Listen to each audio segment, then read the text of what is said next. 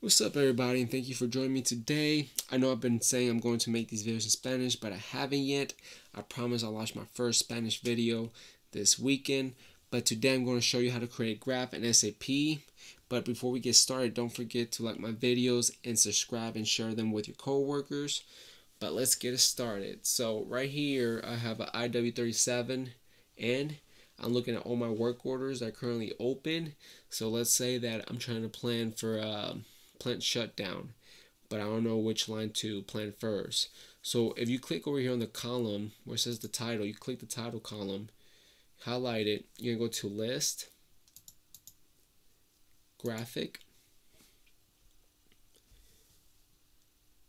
and once you click graphic, it's gonna look like this. So you're gonna want to go to options, or you can change it, but you can go to options. I like to look at the pie chart. So you can go options, I like to put D2 options, and then you're gonna get this little window. And I always like to see the pie chart. So I'm gonna click pie chart, and I want to look at percentage, and I don't care about the background grid, neither the background color. So I'm gonna click, but I do want to see the alternating colors. So click that, click apply, and then here you can see how much work you have on each line. So I know 26% is on 1400 line, and 26 other percent is on 1500. So I know I have to do some work on those lines.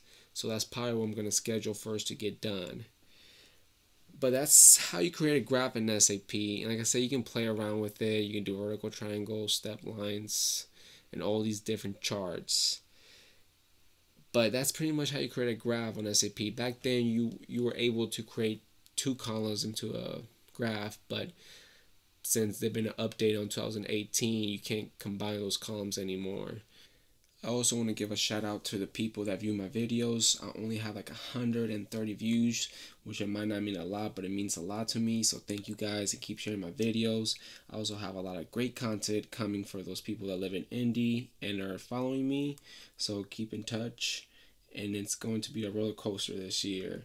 But once again, thank you for watching my videos, and keep sharing them. And if you have any questions, leave me a comment or shoot me an email. Thank you.